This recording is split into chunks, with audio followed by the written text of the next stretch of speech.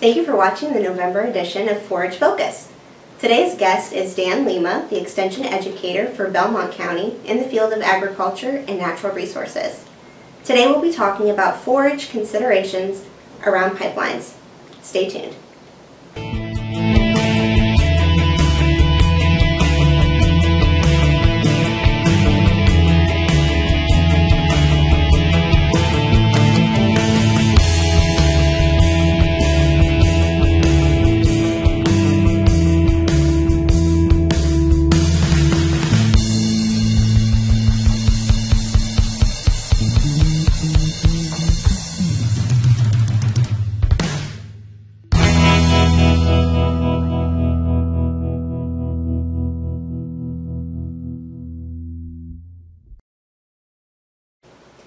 Thanks again for tuning in for Forage Focus.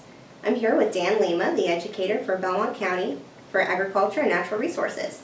Dan, thanks for joining us on the show today. Tell us a bit about what you do in Belmont County. All right, so as you said, I am the Ag Educator in Belmont County. I've been there for about maybe 5 years now. My focus over there is a lot of forages, livestock, and of course Belmont County, and being in eastern Ohio and almost some would consider a mecca of oil and gas development. I have a oil and gas energy type focus as well that does revolve around land usage, which fits right into the topic for pipelines. Right, and it fits in great with the location that we're broadcasting from today, which is the Eastern Agricultural Research Station in Bell Valley, Ohio.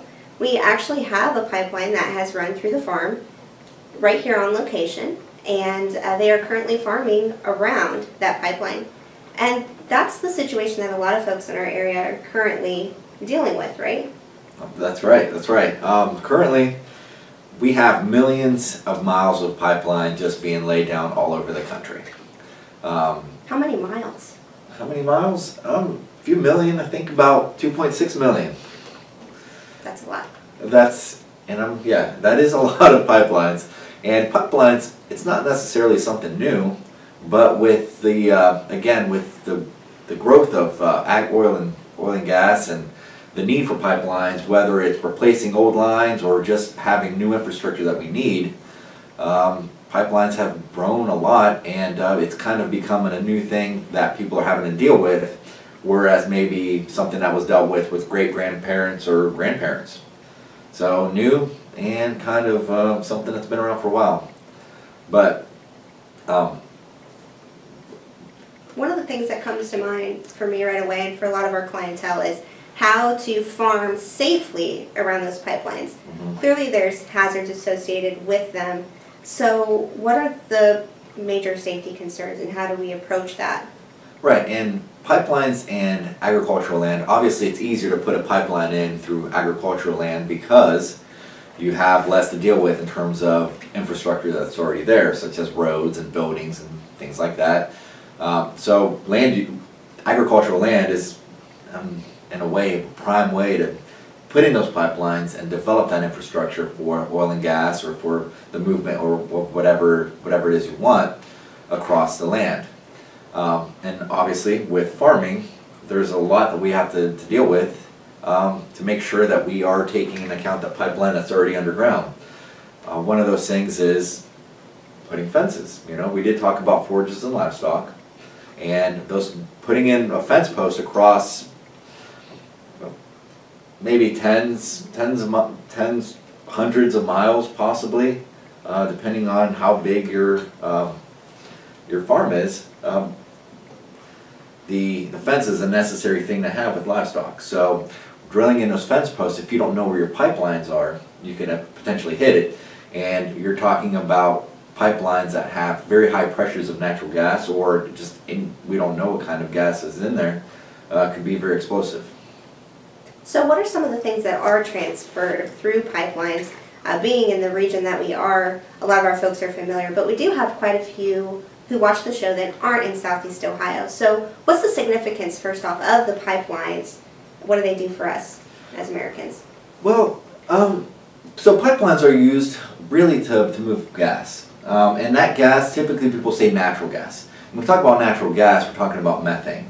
Methane is a one carbon gas that is very prevalent, especially in eastern Ohio, West Virginia, Pennsylvania, the Marcellus Shale, the Utica. So those things have a lot of methane. And of course, when we talk about energy production, methane is out of all the gases, methane is the one that would burn hottest and cleanest. So it's kind of the prime one for energy production. So besides methane, we also have ethanes and propanes, and those are more industrial type gases that are used in the industry, such as plastics, and also for energy as well. But you can kind of divide gases in energy production or industrial production. Okay.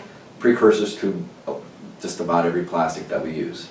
As extension educators, we don't just owe it to our communities to cover these topics because it's important to them, but also because it's important in general for society, whether it's farming safely or ensuring that the products we need make it from point A to point B.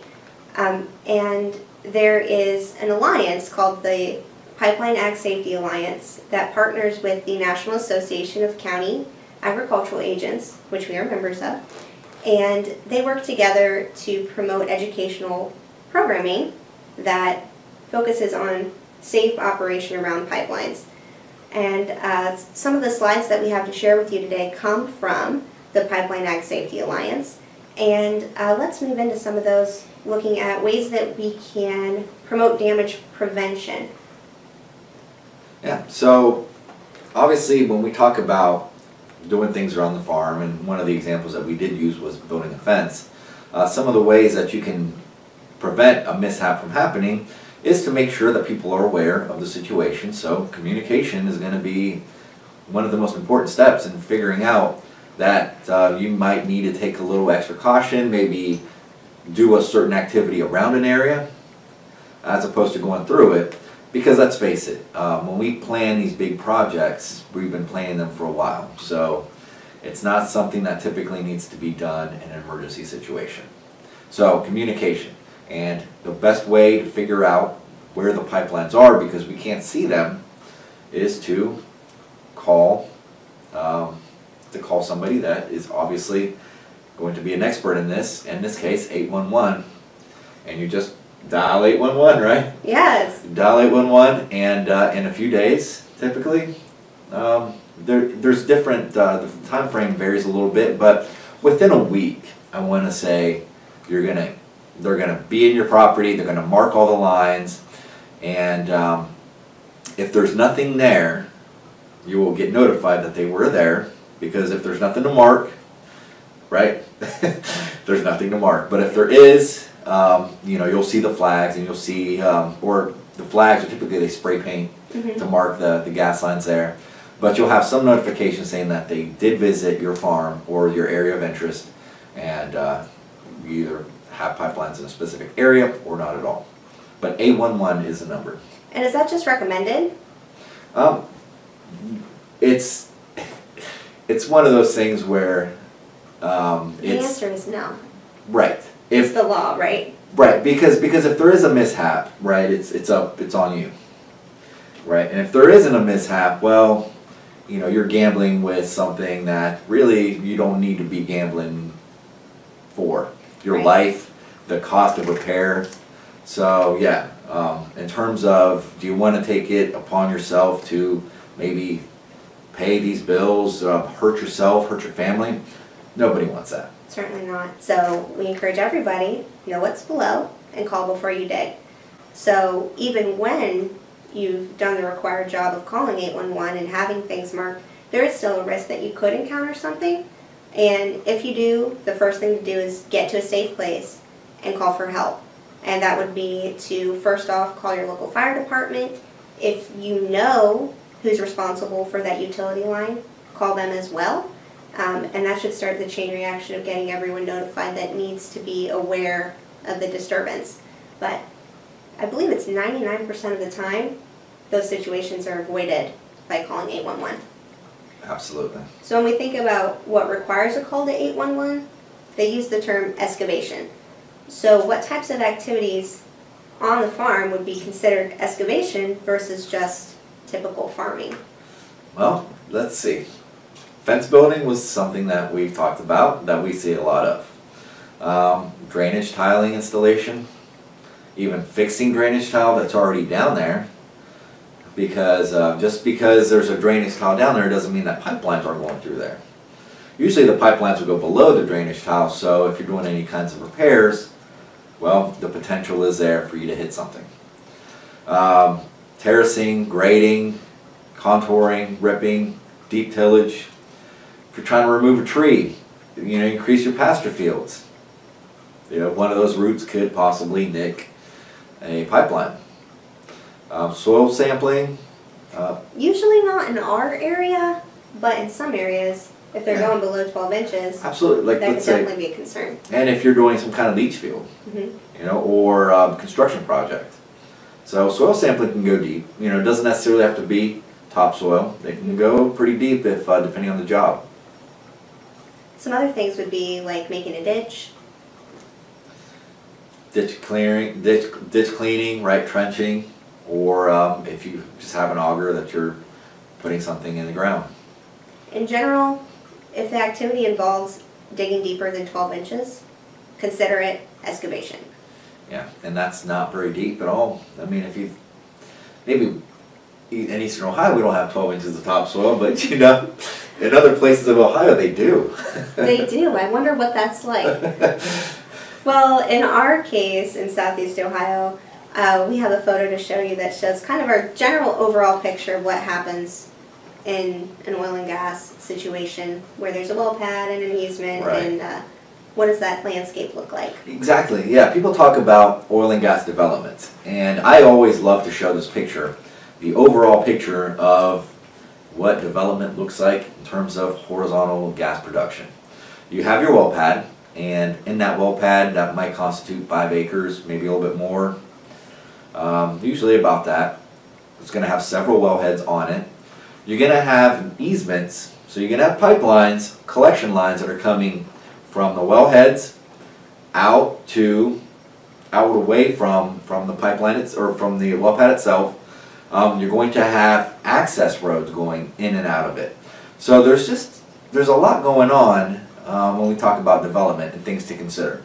So if you are being approached, most of the people listening are probably like, "Oh, you're 5 years too late." But if you do get approached in terms of gas development, because I'm sure it's an expanding industry, think about all these things in development, and think about how all these things are going to affect your farming. And the pipeline company's priorities are probably not the same as yours. Absolutely. As a landowner. So what are their top priorities after the land's been disturbed and they're trying to put things back? What's their main concern? So specifically, if we're talking about easements, so we're talking about the pipelines going through and in the area that you cannot build on, you can farm on them depending on your lease agreement. Typically you can farm on it, but you can't build on it, and you obviously probably can't put any fence posts down because you can't interrupt the pipeline, and we just talked about the dangers with that. I'm not saying you can't do some kind of temporary fencing or some way to utilize livestock around it, but you definitely can't drill into something like that. So in that right-of-way, which they're going to excavate out, there is general guidelines according to the Ohio Department of Natural Resources where they will move the topsoil, they will move the subsoil to the other side, and they will ideally put that pipeline about 5 feet into the ground. Cover it with subsoil and then the topsoil on top. But what you have there is anywhere from a 50 to 100 foot width right away that's bare. And it could stretch, you could have a little tip of it going through your farm. It could go right down the middle. It could take up most of your farm. I mean, if you think about it, 100 by whatever could constitute acres of land. So what do you do with that bare ground? Right. I mean, obviously you don't want that all to erode away, so there needs to be some Yes. considerations taken in. Right. So your concerns and the pipeline company's concerns are going to be different. Pipeline concerns, what Christine was alluding to earlier was they're going to be worried about erosion because they're going to be, EPA is going to be there, they're going to be watching, and they're going to be worried about the timeline. So they need to get this stuff done, right? And do they always install pipelines during the prime growing season? Well, they can get it done when they can get it done, and usually everything's a rush job. Which leads to a lot of stand failures, right, when it comes to Absolutely. receiving. Now, what are your concerns? You as a farmer, Christine, what would you think about? I want a stand of forage that's going to withstand animal traffic and grazing. Okay.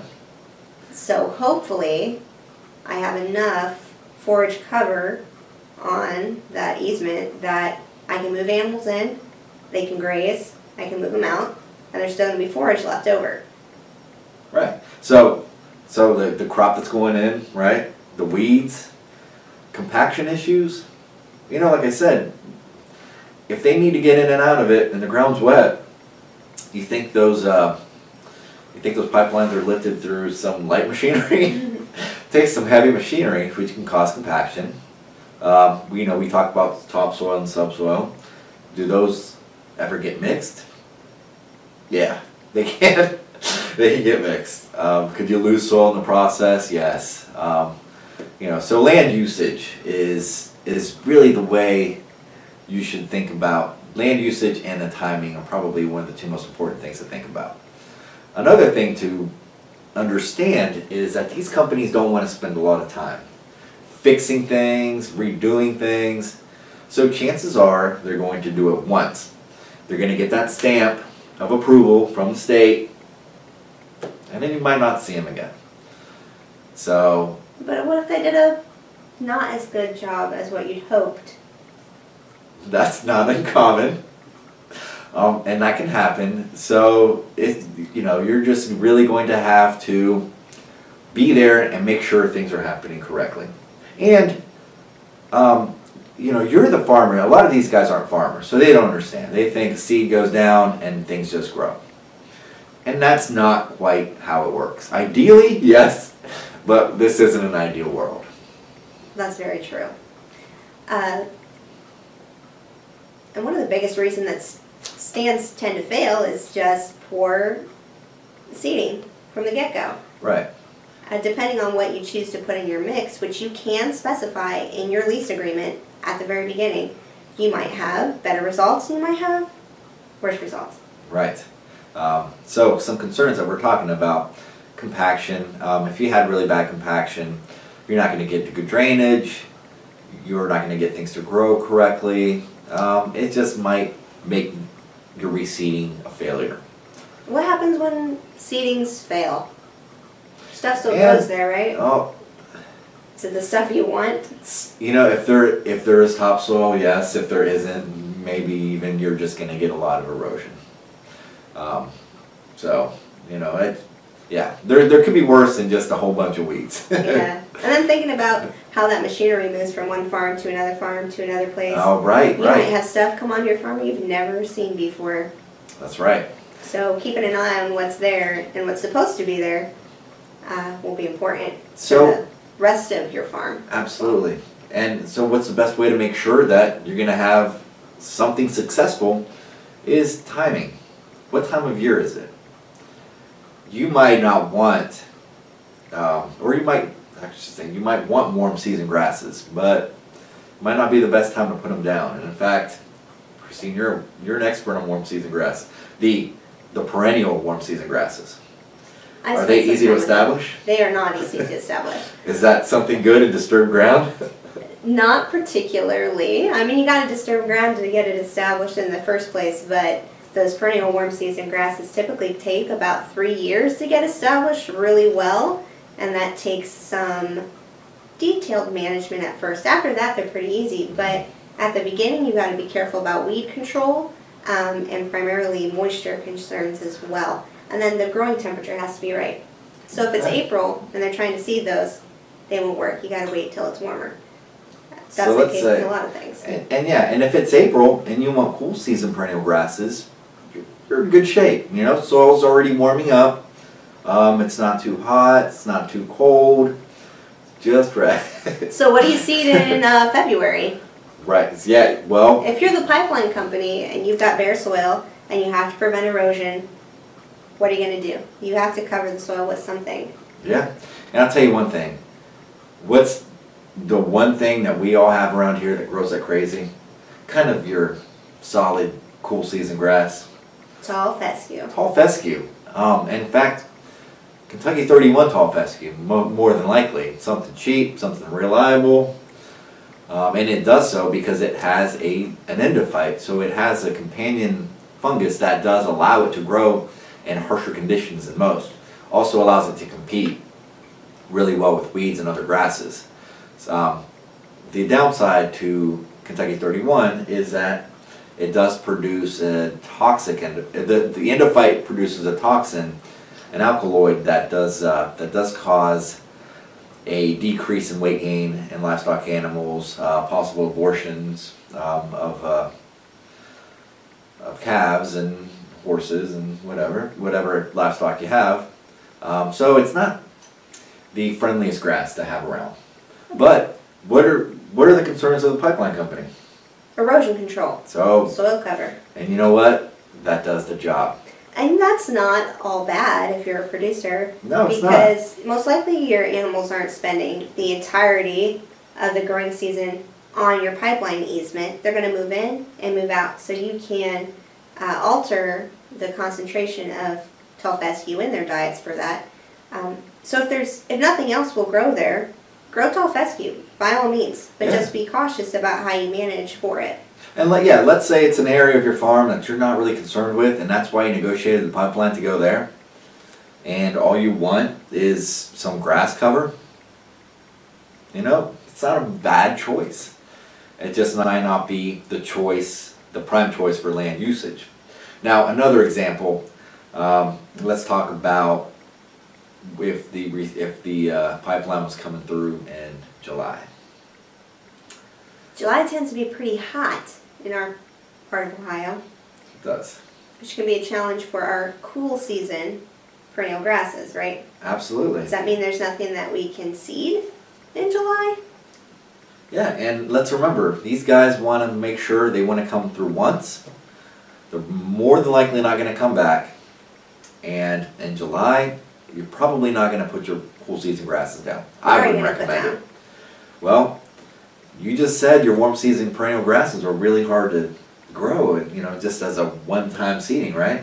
Yeah, but we do have some warm season annual options, which of course is going to mean that as a producer, you're going to have to come in and do something again next year. Pipeline company's probably not coming back, and if you seed an annual, it's probably not coming back either. So there's some follow-up work to go along with that. Right. But it actually could be better for you in the long run to choose a short-term solution with the pipeline company and follow up with a better option when the conditions are right. Right, and that's called mitigating your losses. Because it's not always a win-win. So if you have the choice of creating a mixture that's ideal, and you happen to get good timing to seed it, what are some of the things that you'd recommend producers pursue? Well, a lot of times you want maybe 10 to 20% of an annual type grass, something that grows quickly, whether we're talking annual rye. Winter rye does well when it starts getting cold, so October, November. And like February possibly, when the ground's still really cold. For a summer situation, teff does really well. You can graze it, it grows, it'll winter kill. And I know how much you love teff. I do love teff. And obviously, mix it in with something that you do like. It all depends on how much management that you want going into it. But always having some kind of annual to get a quick growth, quick cover is going to be ideal, just to hold that soil in place and make sure that your perennial cool season grasses have a chance to catch up. And I'm just assuming that's what you want. Hopefully. So the main concern for perennial grass in the first year is that above ground growth or below ground growth? So for perennial grasses, so for the first year you want to make sure that the plant gets established. So you want to make sure that you're not so you're going to have the root growth and the leaf growth are going to essentially mirror each other. So if you're not letting the roots grow, catch up to the leaf growth, the source of all the sugars that are feeding it down to the roots, you're not going to get good establishment. So you have to make sure that you go easy on that. Don't graze it the first year. Yeah, and that can be tempting when the grass looks really nice. You want to put the animals out on there. And they're going to love it too. And then it just doesn't come back very well. So resist the temptation to graze too early. And those legumes are a great companion crop to put in with the grasses. They're not going to hold that soil as much as the grasses do, but they are going to be able to fix that nitrogen and allow the grass to do well. Especially in a situation where you might not be able to get in there right away, or if the ground's really wet, or the conditions aren't ideal. Another benefit of legumes, particularly cool season legumes, is that you can frost seed them. So if you had a situation where your seeding didn't take, you could go in and try to interseed some legumes while the freeze and thaw cycle is still happening in early spring. Yeah. And help mitigate your losses. Right, and it might take some work, but your right-of-way could be very useful, could be productive, as long as you understand what the best thing to do is understand the usage of your land, the types of grasses you have available, and you might have to do some follow-up, make sure that the companies are doing what they say they're doing. Unfortunately, not everybody's honest. I'm not saying not all the companies aren't, but it's always good to make sure that at the moment that they're spreading that seed into the ground, you're there to see what they're doing, because that's probably the best time to fix it. Right. And we're not implying that our pipeline folks are bad people. We're just implying that their priorities are different than yours as a farmer. So make sure that yours are being considered as well. And they might, with the Kentucky 31 example, they might think they're doing you a favor because they've seen that grass do really well. Right, but if you have pregnant mares on a horse farm and your only option to graze is Kentucky 31, you could be in a really bad situation. So it's definitely worth the conversation, and it's also definitely worth consulting your attorney before you get into a lease agreement in case things do go sour. There's some other recommendations that we have from OSU Extension that are available in fact sheets, and just by calling the Extension office that folks can get a hold of you. What would be our general take-home thoughts for people when you're thinking about pipeline management in relation to forage production? So, in terms of forage production, just remember land usage is the one thing that is really important. Just some notes from Eastern Ohio, kind of where we are. Perennial ryegrass doesn't do all that great. It's more in the southern part of the state. It is very droughty and is poor. It's a poor yielder in the summer. So if you're going with those novel type grasses, we're talking about things that we see a lot, like the fescue and the orchard grass. There are new varieties that you can ask for that you'll really enjoy, and that might yield more. That might be more animal friendly. And if you're dealing with a situation in the summertime, those summer annuals really do well. Teff is a good one. I know you said it doesn't graze well, but you'll get good cover on it, and it's just a nice grass to have. So even if you do bale hay, you'll have something good. Okay, so if folks have more questions in relation to this topic, you can contact your local extension office. You can also contact Dan directly. His email is displayed on the slide. Thank you for coming and spending some time with us today to discuss this important topic. Really appreciate it. No problem. Thanks for having me. We'll see you next time on the next episode of Forage Focus.